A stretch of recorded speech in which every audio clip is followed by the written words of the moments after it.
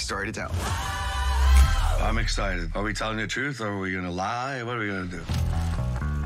There was no plan B in my life, ever. Bon Jovi was all or nothing. 5 guys from nowhere. And if you work hard enough and you dream big enough, you can make it. There's some young kid around here from New Jersey who's making some noise. They gave me the opportunity to record on weekends and nights. We would go in at like 4 in the morning and start doing original songs. And bad medicine is what I need. This sonic boom happened. The energy of the band, undeniable, like a freight train coming at you.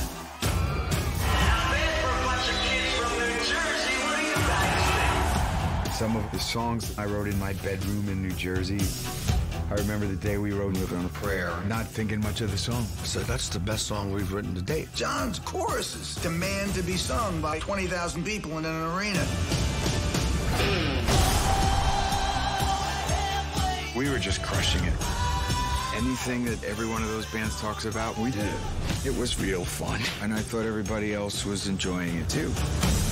Wrong. I've gone out the next day and he's just coming in. It destroyed our marriage, but I don't think I should have been married at that time anyway. It almost killed us. Every night was a war. I don't regret leaving, but I regret how I did it. Nobody expected Richie to quit in the middle of the night. It was heartbreaking. It was taking a toll. I want out of here. And what I meant was, out of Bon Jovi. One thing you can't be in this world is a quitter.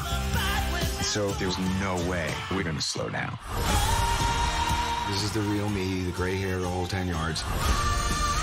John's going through his challenges. I'm optimistic, but I'm scared. I don't know if there's going to be a happy ending.